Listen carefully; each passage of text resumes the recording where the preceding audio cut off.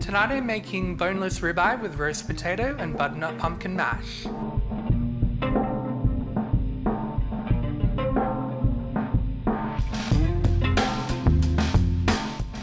Okay, we're going to start by getting some peanut oil in our hot cast iron.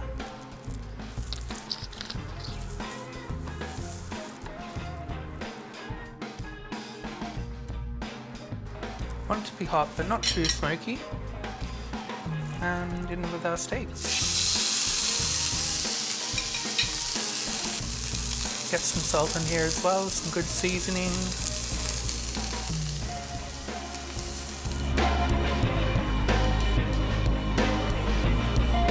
So we're going to sear up our boneless ribeye here. I'm aiming for about a medium rare to perhaps medium.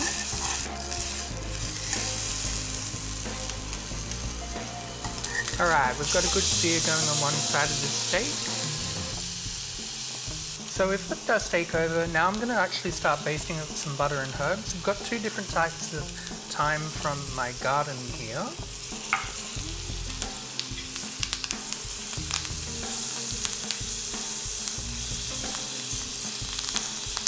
So we want to let all this butter melt down and infuse through with the thyme here. I'm going to start basting this steak.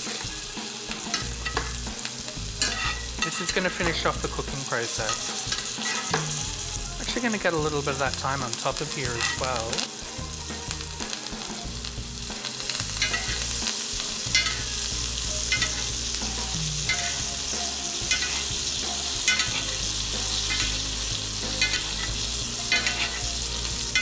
Like I said, we're aiming for about medium rare, but I'd be okay with medium here as well.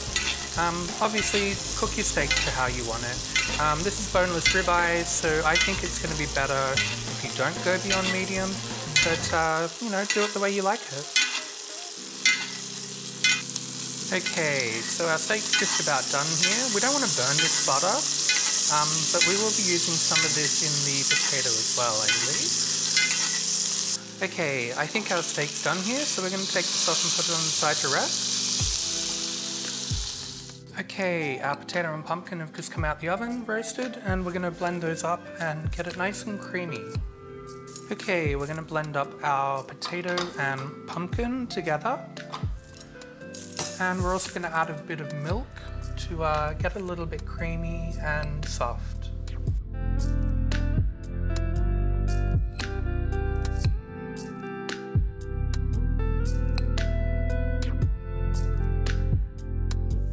Okay, so now time to plate up. This mash has come out really beautiful and creamy. I really like adding squash, or what we would call butternut pumpkin, I guess, here in Australia, to my mashed potato. I find it gives it a really pretty, sweet flavour, really nice texture, and obviously a gorgeous colour too.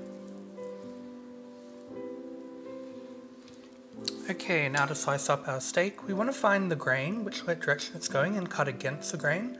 So, I don't know if you can tell, but the grain is going this way, so we're going to want to turn it. And slice it against the grain there.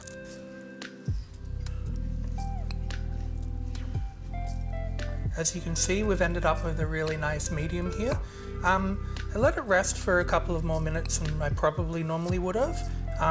It will continue to cook as it's resting, so always keep that in mind. Take it off a little bit before you think it's going to be ready. Okay, it's time to finish plating up here. So I've got some roasted Brussels sprouts. You guys know that I love that. So I'm going to put some of these on the side here.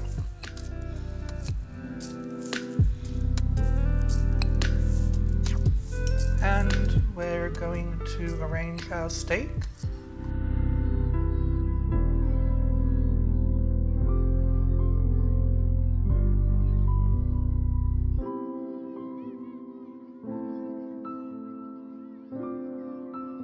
And there you go, my boneless ribeye with roast potato and butternut pumpkin mash.